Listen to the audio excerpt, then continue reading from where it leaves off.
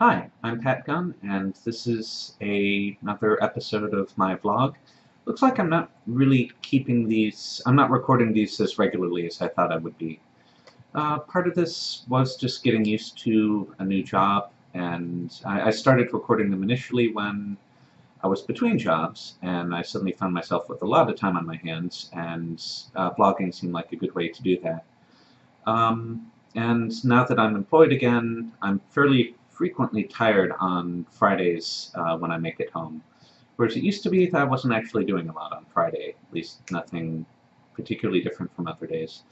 I might try and do this a little bit more often, maybe not super often, not as, I'm not sure if I'll ever hit a regular schedule like some of the vloggers that I read. Also, just um, I guess the word vlog isn't really that great of a word, but I sometimes find it frustrating to use media in this form because I like to read. I'm a very fast reader, and it's a lot easier to scan over a set of paragraphs to find the stuff that you're really interested in. Whereas if you're looking at a video, typically we don't have an organizational structure, a timeline or something like that alongside. Maybe it would be nice for us to find a way to organize videos that way. Not sure, maybe I've already talked about this at some point, maybe not.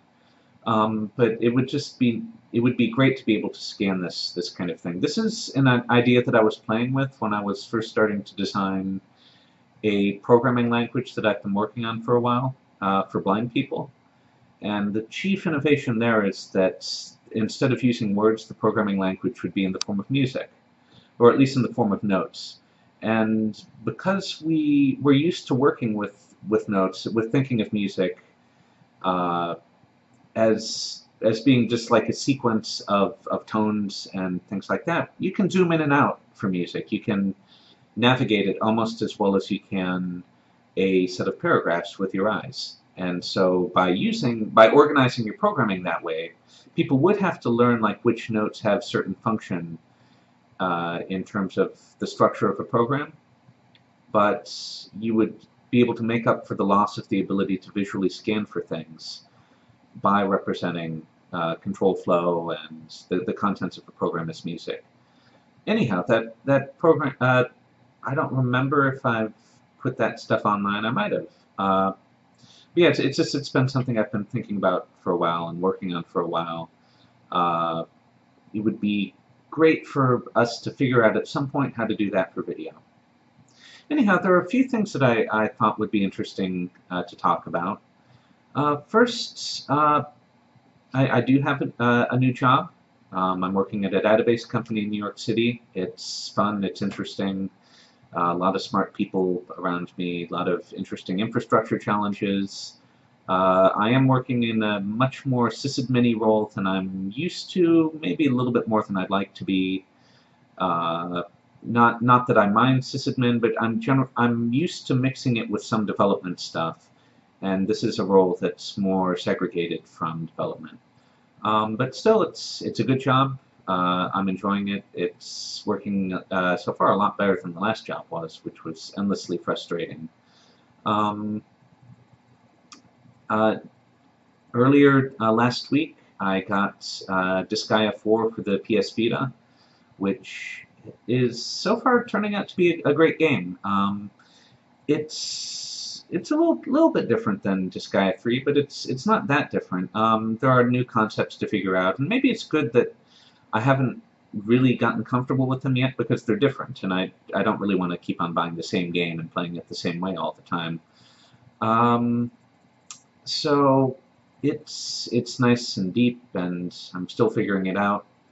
But it's similar enough to the earlier Disgaea games that it's not particularly alien to me, and that makes it good for playing on the subway or just playing late at night when I'm kind of tired, since normally I haven't been doing a lot of video gaming when I've been fully awake and all that.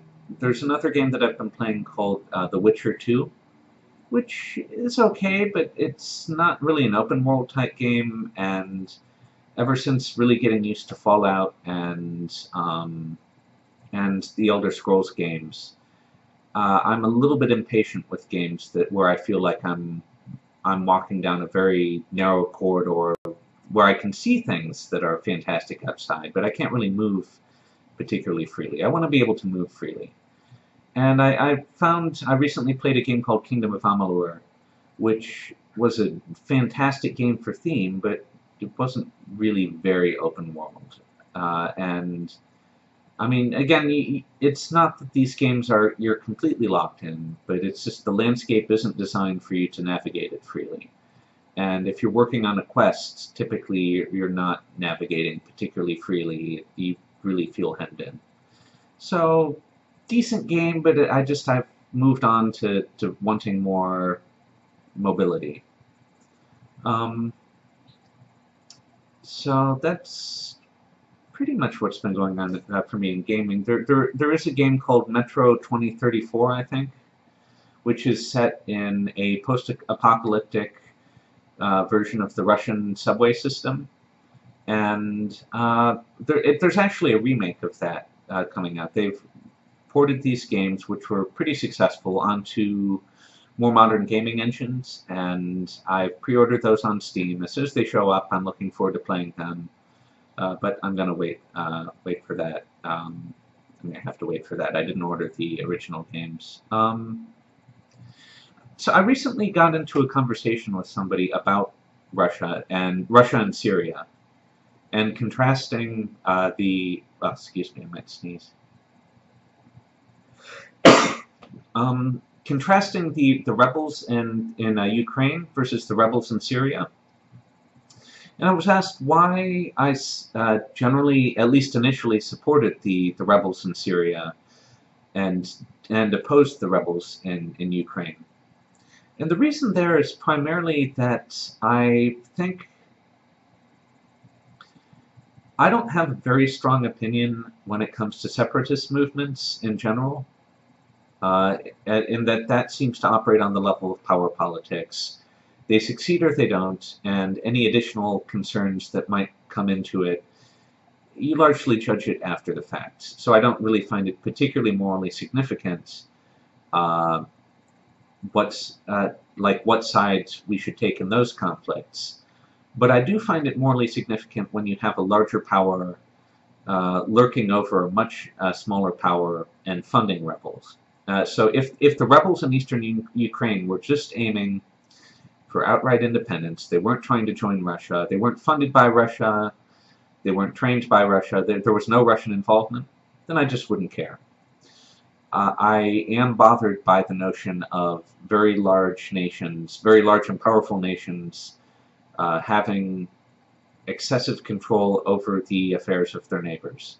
And so I view the efforts by the rebels in the Ukraine to break away from Ukraine and join Russia to be highly suspect there. Even if there weren't the concerns about them not actually enjoying majority support. And that particularly with the Russian occupation of Crimea, Russia held sham elections that were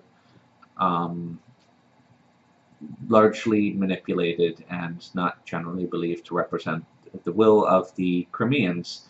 It's not that I think that the Crimeans should have a particular ability to break away by holding a vote internal to the region to begin with, but it was even more of a sham than the pretended legitimacy as pushed by Russia would suggest. Elections of that sort are inherently illegitimate, but Russia also went through the trouble of faking them.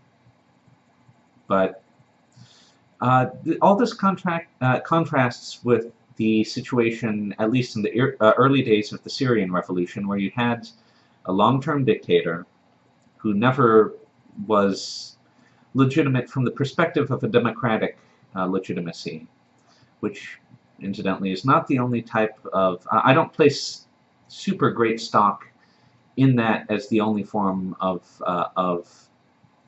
sovereign legitimacy. But if you're going to pretend to be a democracy, then you probably should be a democracy. And Assad and his father never acted as democratically elected leaders. They seized power through force, or they kept power through force, and so unlike something which you would actually consider a democracy, there never was a significant possibility of a transfer of power to an unexpected place. So I initially supported the rebels in Syria because it was a civil war. The borders of nations were not going to be redrawn, and there wasn't a larger power that was seeking to absorb the territory of a nearby weaker power. Unfortunately, the situation has gotten a lot worse in Syria because by not seeing a rapid transfer of power to a new leader or a rapid defeat of the rebels, the prolonged instability in the area has allowed for bands of militants that have long been a problem and have never enjoyed a majority support.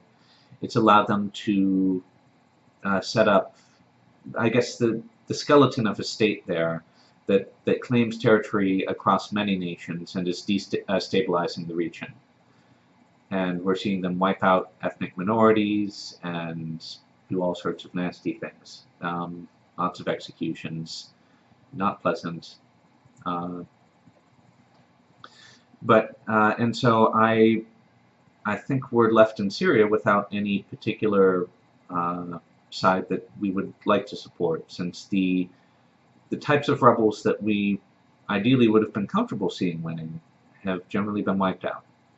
And Assad's regime remains unacceptable, but I guess you sometimes have to choose the least bad alternative, or you can just sit on your hands and weep. I'm not really sure what.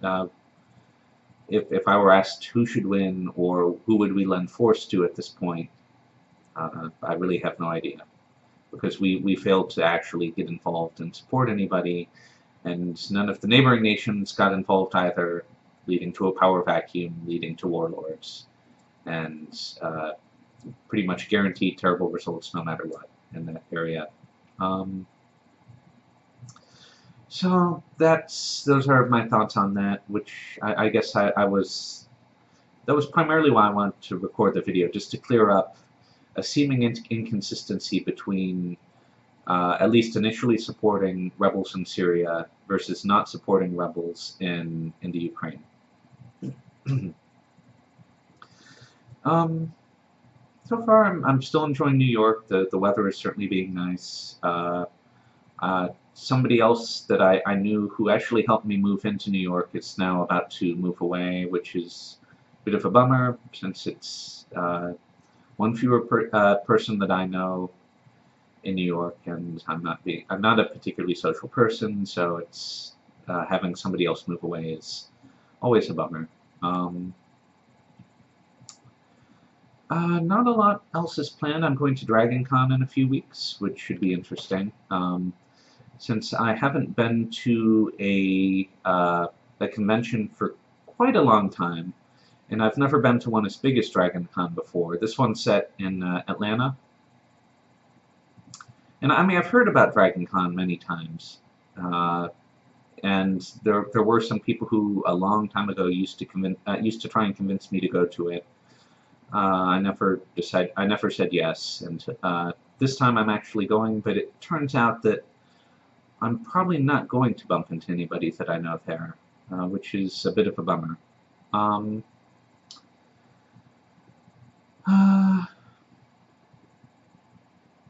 I guess there's not a lot else going on.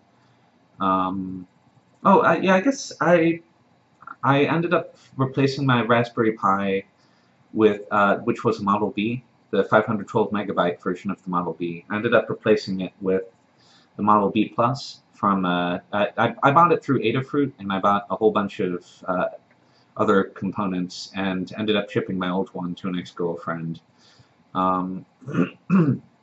So the B Plus, it's a little bit smaller, has a number of other slight improvements. So it's pretty cool, and I'm looking forward to teaching my classes with a bunch of these. Um, Probably will have to order a bunch more and actually get the space, but I'm just about done revising my curriculum for some classes that I really enjoyed teaching, and so getting back in that habit is going to be good. Um, and I guess we're getting kind of near the end of the summer. It's August 17th, so it's been another interesting summer. I guess the weather's going to start to get cold again, and that's going to be a pain in the butt. But it's nice to wear shorts for a little bit, short sleeves. I did cut my hair recently. It actually doesn't look all that great in the back because I cut it with scissors, and I probably should get in the habit of actually going to a hairstylist, but I haven't really been to one since I left Pittsburgh. I guess hairstylists, that tends to be kind of a personal choice, like what kind of place are you really comfortable with, who do you like actually having cut your hair, stuff like that, and just being a little bit picky with that, because I've been a little bit reluctant to get back on the horse and figure out a place. But I guess life goes on, and it's important to not get afraid of exposing yourself, getting exposed to new experiences. And that's something that I've been worried a little bit about, since at age 36, I've the tendency to ossify in one's habits. It's strong, and it's not a good tendency. You get very boring, and things stop changing in your life unless you remember that things have to change, and you can't just hang on to the things that you're comfortable with. So I did end up ordering a new kind of. I saw a kid with a skateboard. This is weird. Yeah, occasionally ants crawl onto me, and I'm not really sure from where. And so I feel an itch and spot an ant on me. Anyhow, I saw a kid skate by on a skateboard that was actually two boards connected with a pipe. And it reminded me of when I was younger and skateboarding and stuff, and I started to feel old. And then I realized I can do that. Or at least I hope I can do that. And I mean, I guess 36-year-old knees might not take to a fall quite as well as 10-year-old knees or 15-year-old knees. I don't really remember. I didn't skate for that long. But I snowboarded. I got into snowboarding for a while, a few years back, and it was fun. And the kid was moving on this board like it was a snowboard. Oh yeah, so it looked like two parts of a skateboard connected by a pipe, and each of the parts could tilt like this. And so the kid was kind of weaving back and forth like, well, I'm probably not quite doing that right. It's more like that. So the kid was moving back and forth like that on the sidewalk, and it looked neat.